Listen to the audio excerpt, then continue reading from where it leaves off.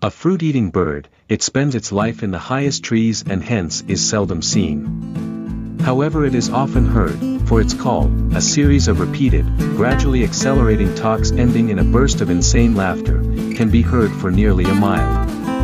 Due to the difficulty in observing this bird, almost nothing is known of its nesting habits. But presumably it behaves like its other hornbill relatives, which means that the male shuts up his mate in a hollow tree, plastering up the entrance to keep her a prisoner until the young ones are hatched and able to fend for themselves. Meanwhile, he comes at intervals to feed mother and young with packages of partially digested fruits served up in the cast-off lining of his gizzard. But with all its other peculiarities, the most unique thing about Rhinoplax vigil is its casque or helmet, not present on the very young birds. This gradually grows upward from the base of the beak, over the front of the skull. The bones of the skull behind it are cleverly formed so as to brace the casque and give it a maximum of striking power, while cushioning the brain against the shock of impact. One blow of the bird's beak, backed by this natural hammer on the end of the supple neck, would probably be fatal to a man if it struck him on the head. The red ivory trade, the casque of the helmeted hornbill, has today pushed this species to the brink of extinction, as human greed and demand for the decorative ornaments and jewelry made from the casques of the hornbill, known as red ivory, has led to the widespread slaughter of the members of this species. Culling of the birds for red ivory began as early as 2,000 years ago, when natives of Borneo used to create ornaments out of the casques of killed hornbills. Trade with China began sometime around 700 AD, and continued until World War II, after which it nearly completely declined.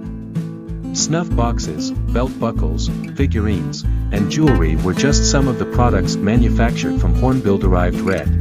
The severity of the threat, today, sufficient data regarding the exact number of the helmeted hornbills living in their native habitat is lacking. However, from crime report data, some idea regarding the number of birds lost each year can be easily estimated. It states that every month around 500 of these birds become the victims of poaching in Indonesia's Kalimantan province alone. From this, it is quite easily understandable that these birds are disappearing at an alarming pace which, if allowed to continue, will lead to the complete demise of these birds in the near future.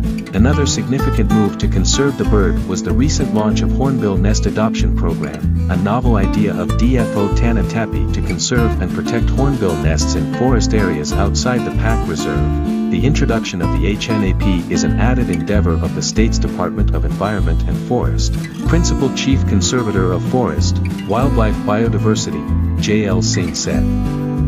This will not only give a new lease of life to the endangered species, the state bird of Arunachal Pradesh, and boost their population, but could be considered as a glaring example of the public-private partnership (PPP) model, he said. Tapi said that HNAP was aimed at ensuring conservation of hornbill population, noting that hornbill nesting habitat was being degraded because of loss and shortage of nesting sites outside the protected areas. It will extend protection and monitoring efforts outside the park with the involvement of the locals. Tapi reasoned. The forest around PTRWS harbors 4 hornbill species: great hornbills, wreathed, oriental pied and the rufous-necked, listed in the 10th schedule of the Wildlife Protection Act, 1972, while the last variety is a globally threatened bird species, he disclosed.